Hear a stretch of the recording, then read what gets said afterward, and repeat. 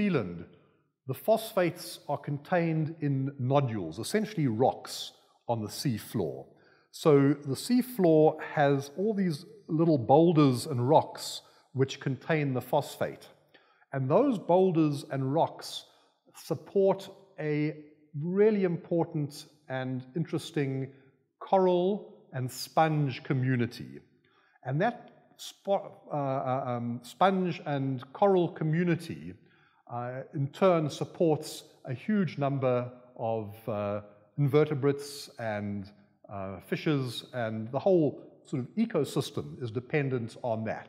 So you take away these phosphate nodules, these rocks, these little boulders, and you mine them out of the system, you've actually destroyed the substrate of the system, that unique cold water coral and sponge ecosystem. You've essentially destroyed it.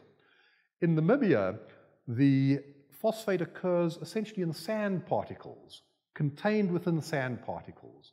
And this is a huge uniform seabed with these sand particles containing phosphate. So what you're doing is lifting up the sand particles, you're dredging with vacuum dredgers, the sand particles on board, and you're taking those particles to shore and you're processing them on shore.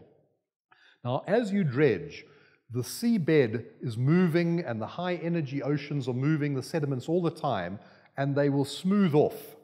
And the basic benthic